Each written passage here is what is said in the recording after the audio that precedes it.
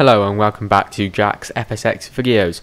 Today I'm going to be showing you what happens in quite a few YouTube videos when people take off.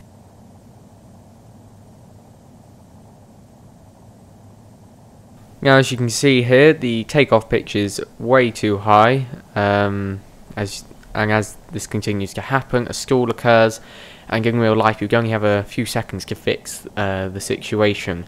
So as the pitch up and stall continues, it does result in a crash.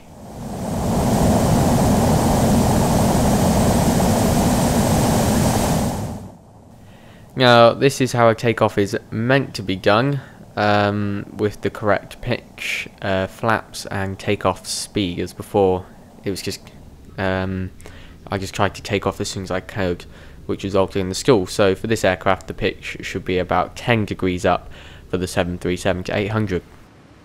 Finally, here's one of the few aircraft in the world that can have a takeoff pitch of more than 10 degrees, like you saw at the beginning of this video. This is a Eurofighter, and really only military planes can sort of have a takeoff like this.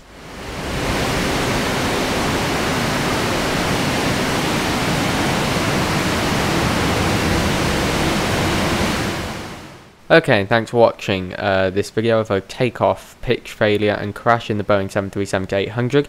Please visit my website, Facebook, Google+ and Twitter pages for the latest updates and information. Thanks for watching.